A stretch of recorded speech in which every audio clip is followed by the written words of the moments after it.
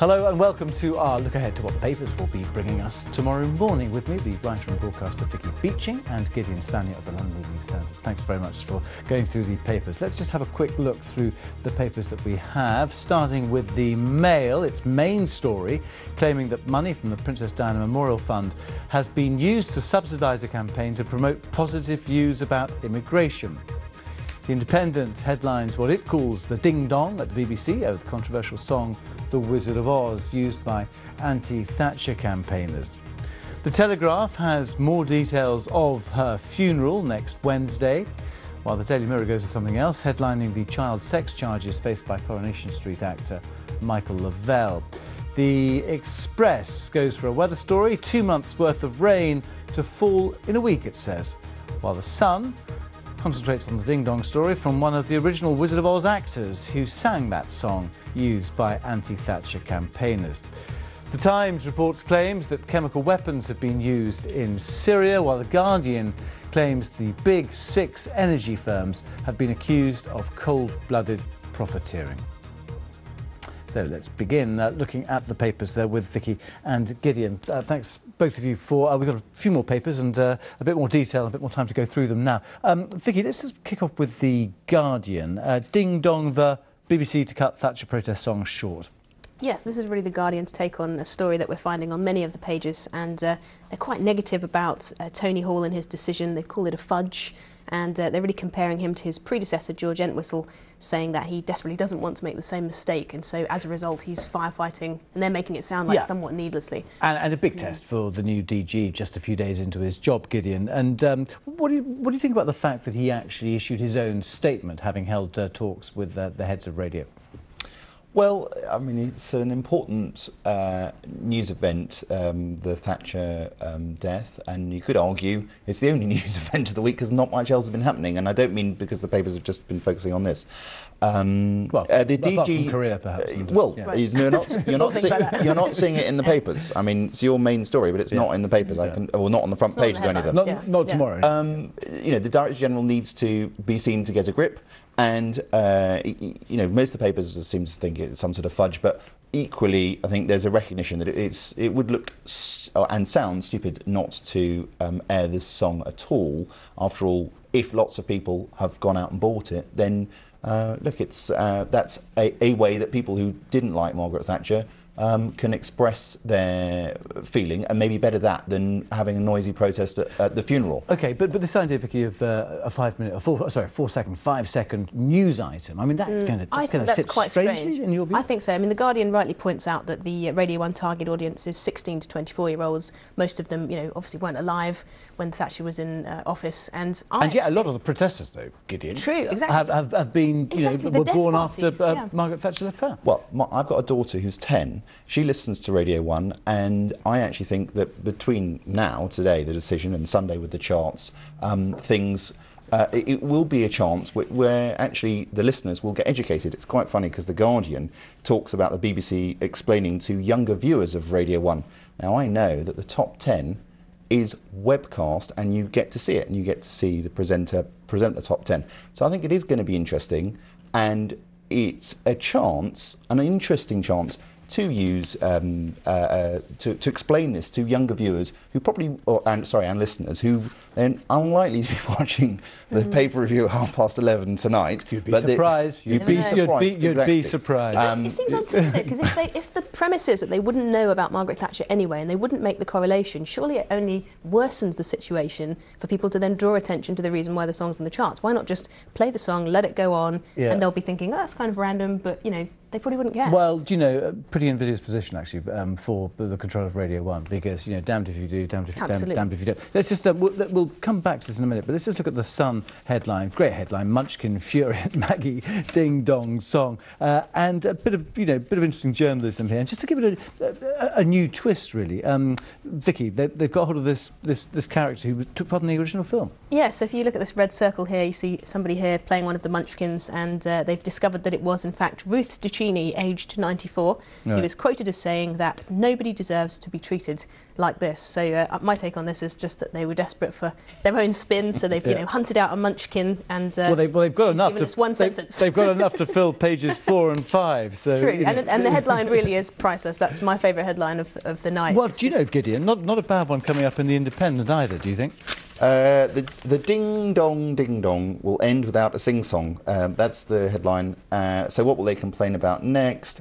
Well, I guarantee there'll be plenty to complain about between now and Wednesday on the Thatcher funeral, depending on who you talk to. I think this song, it's interesting. It's the reason it's captured the imagination of the sort of newspaper headline writers is it says something about the Thatcher, sort of everything surrounding her death. The fact that 23 years after she stepped down, there is this sort of visceral debate. And from that point of view, when people look back on this in a few weeks' time and in a few years' time, this little row about this song will still mean something. And not even a song. I mean, it's 45 seconds or something in the film, I think, originally, isn't it? From what I can remember. And now we're only going to get 5 seconds of 45 seconds. Exactly. Yeah, my hope is really... Or maybe 4. Or maybe 4 if we're lucky. But I really hope that this is people's outlet, so that when Wednesday comes around, people have got their kind of angst out of their system, so that we don't have, too many violent protests to deal with. Yeah, and better a song than a riot. Exactly, huge security operation, of course, for that funeral.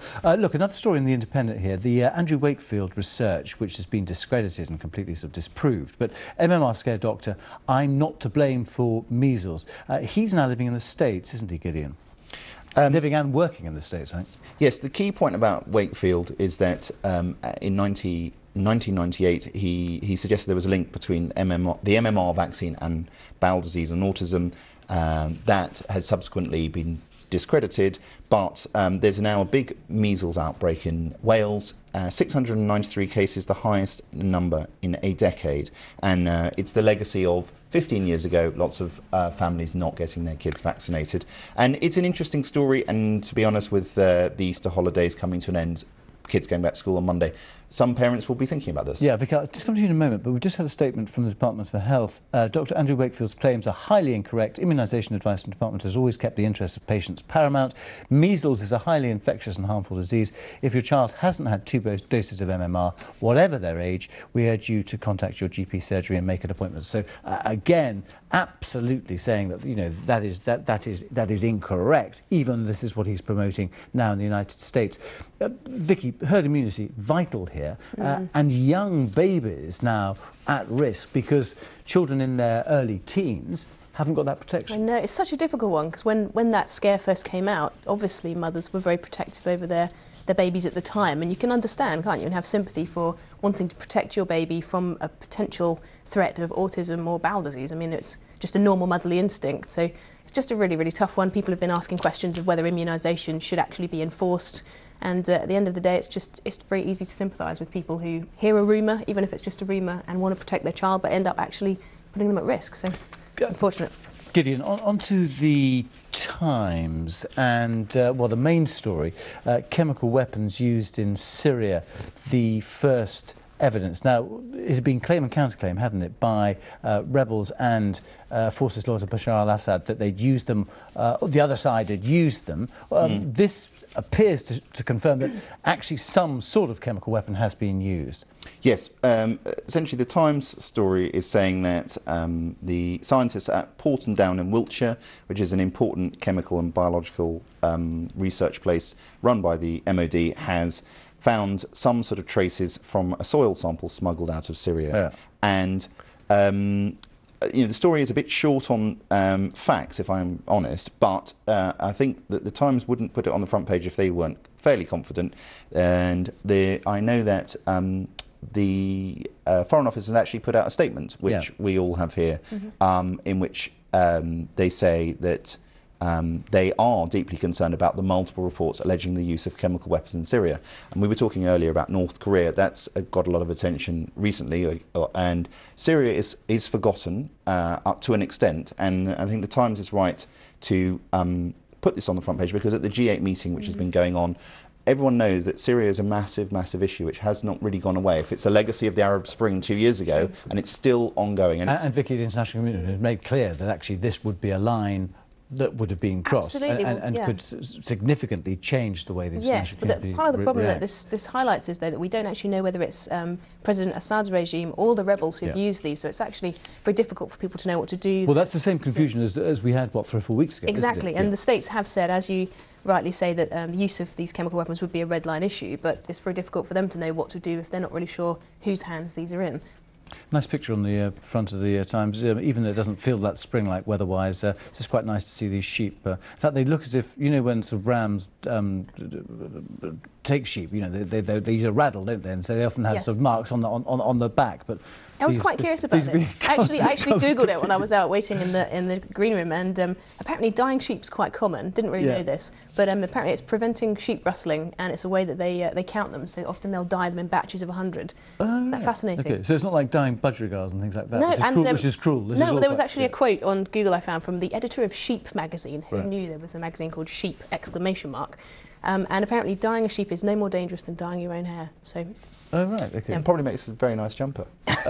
Yeah, unless you use peroxide, perhaps, then it does. Well, it has to be non-toxic, it does, according to Sheep magazine. All right, okay, let's go back to the Guardian, because above the picture on the front page of the Guardian of the Chelsea pensioners who will be taking part in Lady Thatcher's funeral next week is the story about the big 6 energy firms accused of cold-blooded profiteering. Gideon.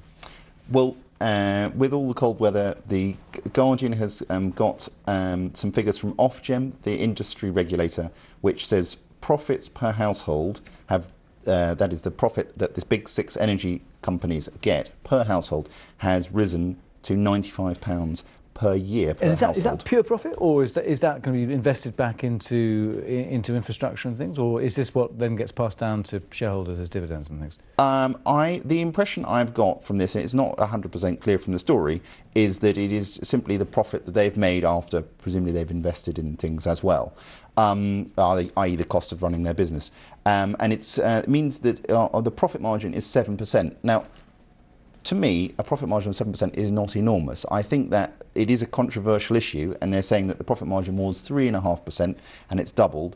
But I do think the background to this is important, that not all the energy companies have been seen to be playing fair. And last week, one of them, SSE, you may remember, was fined £10 million over mis-selling, and they admitted that. So therefore, if you like, the backdrop to this, cold-blooded profiteering, the regulator is pushing hard on these companies, and that's probably a good thing. Yeah, Vicky, what are your thoughts, Karen? Very emotive language, but as you say, though, a cold snap, elderly, potentially losing winter fuel allowance. I mean, it hasn't been announced, but, you know, that is something in terms of the time of austerity. Great quote from the Fuel Poverty Action here saying that most people have to choose whether to heat or eat in these kind of situations. Part of it doesn't add up to me, and I'd say I actually agree with Gideon. It says that people are actually going to be paying an extra £95 a year, and it's a little bit difficult to kind of add that up as dramatic. But every little seems to make a difference. Well, yeah, it's a really tough time. When you consider the numbers of people who've got these sort of dual just think that at the moment well. either it would be staying the same or going down, ideally. Let's move on to the Telegraph, because we saw the picture on the front page of the Guardian of the Chelsea pensioners. Telegraph's got quite a few details, Vicky, here about the service itself, and what comes across really is a very strong sense of Christianity. It does, yeah. So this is a story saying that Lady Thatcher has planned her own funeral right down to the hymns and the details, and just seems very fitting and in keeping with her. You know, she really knew what she wanted in life and in death.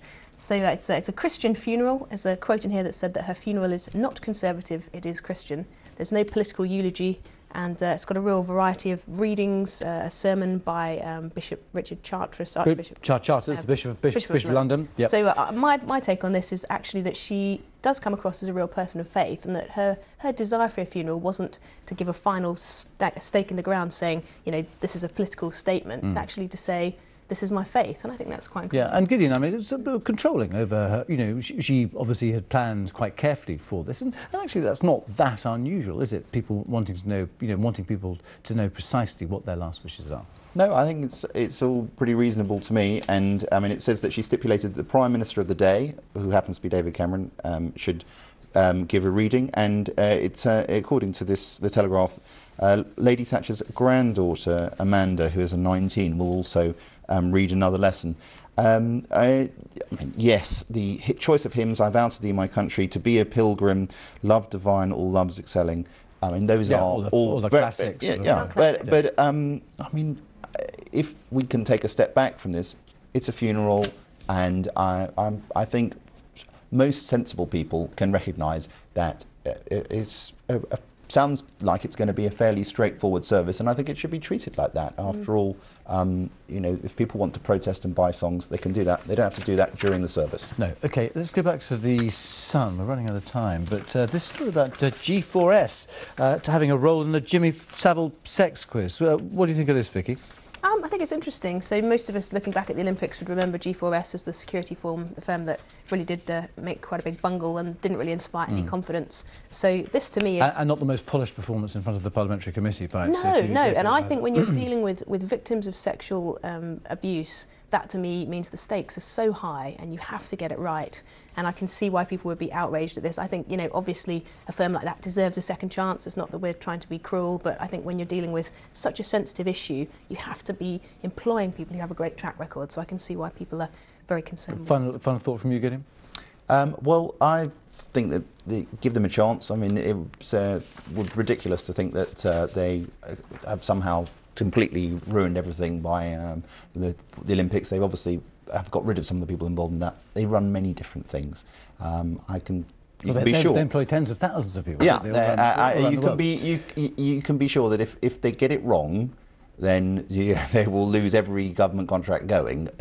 But let's hope, because it's a very serious story, let's hope that whatever help the police need, they get it. All right. We're out of time. Very nice to see you. Thank you for taking us through your section of the Fest edition.